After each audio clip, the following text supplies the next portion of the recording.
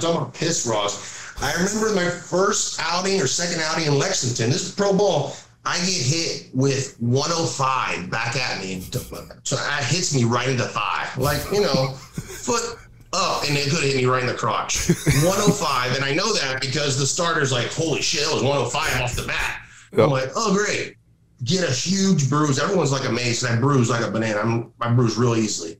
No shit, you. A month later, the whole bruise finally goes away. I get hit 107 on the other thigh.